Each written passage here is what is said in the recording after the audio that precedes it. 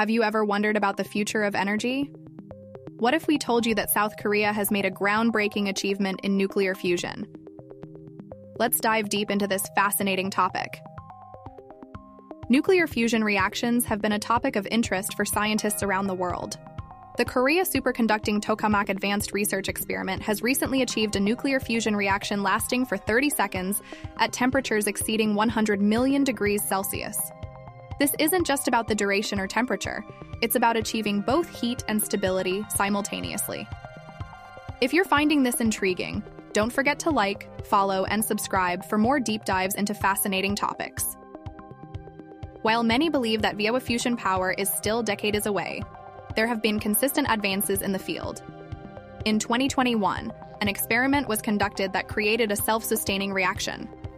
There are even conceptual designs for commercial reactors being developed, and work continues on the massive ITER experimental fusion reactor in France.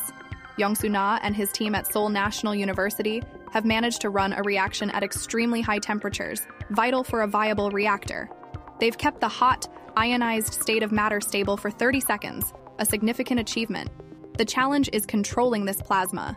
If it touches the reactor walls, it cools rapidly, ending the reaction and damaging the chamber. The team used a modified technique, achieving a much lower plasma density, which seems to boost temperatures at the plasma's core.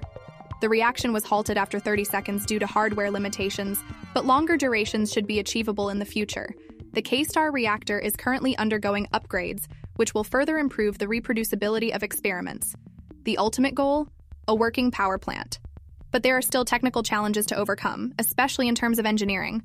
So, could nuclear fusion be the future of energy? Only time will tell. If you enjoyed this deep dive, don't forget to like, follow, or subscribe. And here's a question for you.